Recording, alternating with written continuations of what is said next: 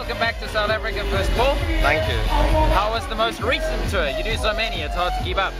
The last one was Australia, and it was hell of a fun. I mean, for me it was great because I didn't play the same venues, so it was a completely different crowd. And the feeling is very different because the previous one, there's so much hype built around the tour, and they would hype it like maybe a month in advance. With this one, they only like let the people know a week before, and it was a completely new crowd, which I really enjoyed because when I started, people weren't like, you can't like play an intro and people are like, yeah, you play intro, and they're waiting. They're like, okay, so what do you have to offer, you know? And it was cool to win them over, so I really enjoyed it. It was short, but it was sweet. When you're in a gig like that, do you drop a lot of new material because it's all new to them anyway? I like to test things out, so I would try and find my like favorite 2 tracks, like that's really like big in the electro world, and drop mine in between them and see if I get the same energy. And if I do, then I know, cool, I can release that track.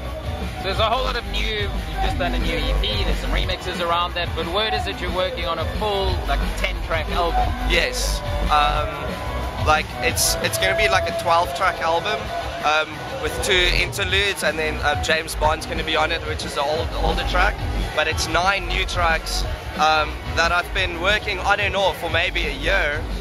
So many tracks I've made that I just throw away, so I've only finished 3 tracks, and it sounds like I've been lazy, but it's actually like about 20 tracks that I've just thrown away and decided it's not good enough for the album. And I released Joey Bloom and Yassi for free because I didn't want to put it on the album.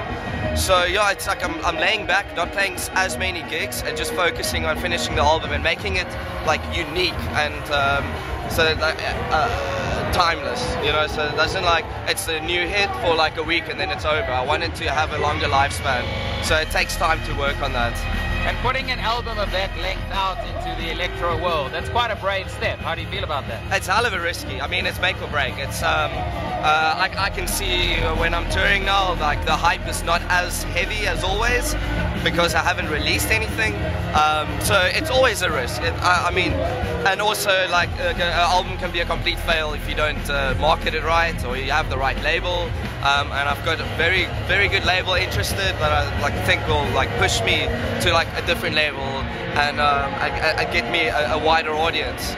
I might lose fans, might gain fans, I don't know. I'm just doing what I like feel I want to do right now, and it's not necessarily like my older stuff, but I feel there's progression in it, so yeah, I'm hell of excited. Yeah. We're standing backstage at the Electro stage of RAMfest, and it's going off. It's easily as full and there's as much energy as the rock stage. Yeah. How's it for you coming back home here, where on what used to be the rock and metal festival has now got this like huge electro stage going on? I can't believe this. I mean, I'm really surprised. I thought tonight's going to be a fail. I was like, listen, I'm going to play my like new tracks, and I'm going to do a hell of a show, based on what I can do. But I think it's going to be a fail. I mean, In Flames is playing the same time as me, so I was like... But now I look at this and I can't believe it. Like, the people are keen and like ready, so I think it's going to be awesome.